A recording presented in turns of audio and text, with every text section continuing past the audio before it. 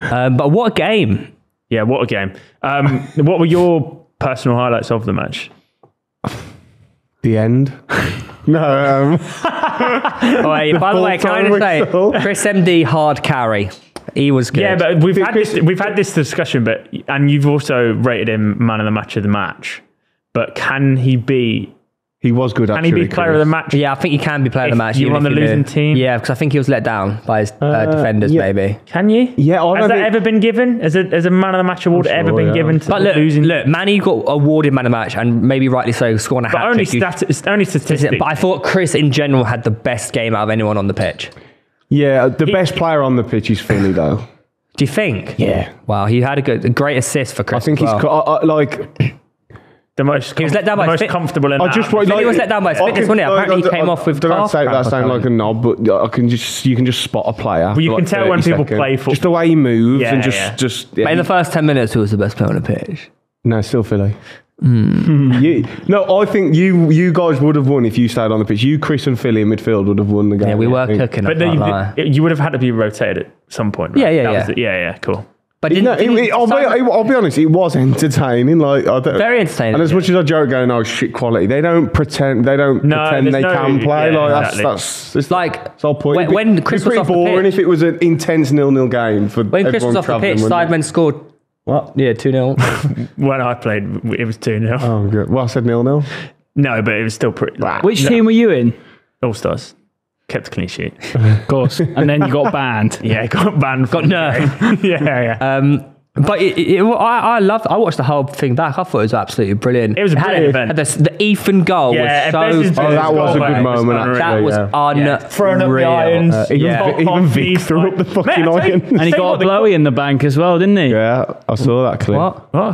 Ethan got a blowy in the bank. Every time he scores, but he never scores. Really? He scored again. He scored again the day after. Yeah, 2 in the bank. Oh my God. What a lucky weekend. Back to back. Carried a trophy home and then... Can you actually imagine lifting the trophy at your home ground? Mate, look, it's literally the stuff of dreams. Yeah. The only way that would get better in my mind for him is probably if it was like at the Berlin ground.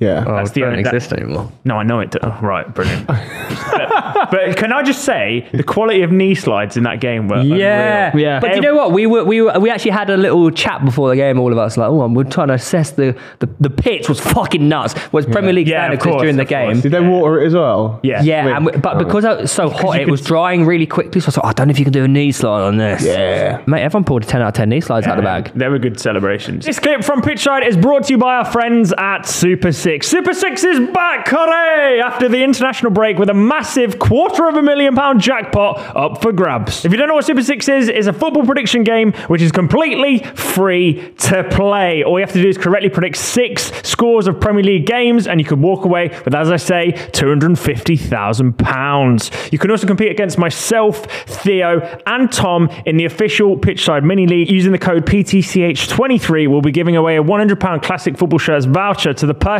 who comes top of the league at the end of each round. But you have to enter before the round starts to be eligible. Once you're in, it's so easy to play. Just choose your 6 scores, enter your golden goal, hit submit, and you are all set for your free shot at £250,000. Follow the link in the description and sign up now. Here are the 6 fixtures that could change your life forever. As I say, remember, it's a free shot at £250,000, so you may as well get involved. Follow the link down below and sign up now. That's the first time we've played on a pitch mid-season. Yeah. When it's Premier League standard. You know what? After the game, I thought that thinking, I'm surprised they've let them do this, actually. It was like Astro. When it is, a lot of pitches are like 50, it 50, was, 50. That is by far the best pitch I've ever played on. It was fucking mental, I mean, genuinely crazy. I did looked it. Yeah, because not all the other previous ones have been out of season, I think. Well, apart from at the end of the year, because they're about to get the pitches are about to get relayed, and then they let people play on them. And it was even Wembley was shite. Yeah, was at the end of the season. I played a charity game with the Albion once, and they'd already tore the turf up, so they just had to put like a random shitty sandy pitch on. I was like, this is great. I've wanted to play here. What was your goal of the game? Because Harry's goal was Harry. That finish is actually class. Even the first touch, man. Even the first but the reason Harry's was the best is because even a good goalie, I don't think would have saved that. Yeah, I agree. It curves and the Vic awareness. He starts the move like in his own half, plays it, continues the run all the way. Vic Star, what an assist. Everyone's thinking shoot, pulls it back, lays Harry off, bang, touch out, top bins. I thought Simon's goal was actually all right because of the through ball by Manny. Yeah. Perfectly weighted pass. No, but you might as well have a Snowman goal. Chris's as well. And obviously, was good. The speed penalty. Max's goal, was unbelievable. Yeah, Max's goal. He's decent at footy. Just after the penalty miss as well. Yeah. Yeah, that, by the way, I don't understand how did he do that on purpose? What, penalty? Yeah. Well, no, I've seen the clip with him discussing it with Rio Ferdinand. What was his game plan? And Rio goes, you look like you're trying to not miss as opposed to score. And he goes, damn, man. That's right. That's exactly what I was thinking, man. I was like, don't miss. Fuck off. Yeah, but in his head, he's don't miss, man. In his head, he's like, don't miss. And that's the one thing he was trying to do, just get it on target. And he's put it straight down the middle. Genuinely pissed he didn't score. He was actually upset. He said he was going bottom left. That's his penalty for bottom left, by the way. But I've seen him kick a ball, and he can kick a ball. He was so nervous. To not miss the goal. Yeah, it was one of the worst penalties I've ever seen. Because you can have all the confidence in the world, but when you're taking a penalty and everyone wants you to score in front of 65,000 people, it's a mental. And bear in mind, you don't really play football. You've either got it or you ain't. And he didn't have it. He's rapid though. His assist was good. I thought he actually played well. Through ball to Nico. He was a good vision. I actually thought Speed was most improved player on a pitch. I'm not even. Previous year. He's a lot better. Yeah. And also, mate, the crowd are going fucking mad for him as well. Like mad. Him and do you know who got the best reception? Angry Ginge. Yeah. Because I think people just realise it's such a cool. Because I did like a TikTok thing with him years ago. And like these last few months, he's just absolutely blown up. I played in a charity match. You played in like a shitty little. Yeah, with him. When he, I knew him before he played in the match as well. What? What's that? No, I'm trying to say his cut like. Yeah, he's literally come from like. Like the charity match that I played with him. Obviously, Danny played in that as well, Danny Aarons. So he got the bigger of the reception, and Ginge was pretty much on his like come up there. But now he's everywhere. And he played well. He's actually quite good. Yeah, proper Brexit centre half. Sundico football boots. I loved how he celebrated a slide tackle. I can't remember who it was. Was it on speed? He's on speed. Fucking fully. But people love that, man. People love like a Brexit centre back. I thought he played brilliant. Yeah, he did play well. I took it past Cal. And I went to go cross it. There he was. Yeah. I thought Freezy did well, actually. Freezy was very good. Yeah. Freezy, by his standards, had a very good game. But although, why does he play with 20 kilogram weights in his feet? I don't know why he does that. People forget that Freezy played for Rebel, obviously the team that he created, and we played alongside each other, and he was like a competent footballer. They forget that he can actually play the game. It's just in charity match situations. Yeah, it's bless him. He comes away with a cursed image every year, man. What's this? Yeah, but Freezy's good. Freezy's good and has always been good. He's just been plagued by knee injuries. And in a charity match situation, he's clearly comfortably better than a lot of people. And he blocked Speed from having an open goal. Yeah.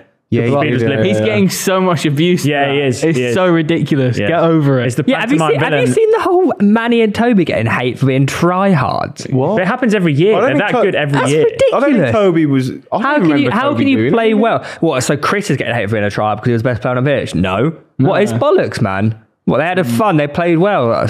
You know what it is? It's because I think obviously Chris has kind of got a comedy persona as a creator, whereas someone like Manny, let's say, doesn't really have that same like sort of persona as Chris does. So that's probably why they're going easier on Chris, potentially. And also, do you think Chris was basically trying to carry his team? Yeah. But it's also ridiculously apparent how clear Manny is of all the other players at football. Yeah. Like, so fast he's taking the ball off other people that are shit and scoring, and people are going, well, let the shit people have a go. You know how the EFL was still playing this weekend as well? Yeah. Obviously, his brother plays for Crawley. Did he miss his game to go to the game? Because I saw him at the match. Maybe then. No, is that a little inside information? I looked at the starting lineup recently of Crawley. I don't think he plays. Oh, does he not? I thought he broke into the team. He might have done. Also, I thought that was just a cup run stunt, wasn't it? No, mate, he signed. He's signed for them. He's he plays regularly. First team player. Yeah, I didn't know if he played like starting. Yeah, no. I don't think he starts games because I had a look at Crawley's recent fixtures and I couldn't see him. Maybe he just gets rotated then. Also, Theo, can I just say you're number 1 on YouTube trending? Am I? Yep. What? We're doing what? Your video. The vlog. Oh, the vlog. Congratulations, sir. Well done. Thank you. Yeah, I can't lie. It did nuts.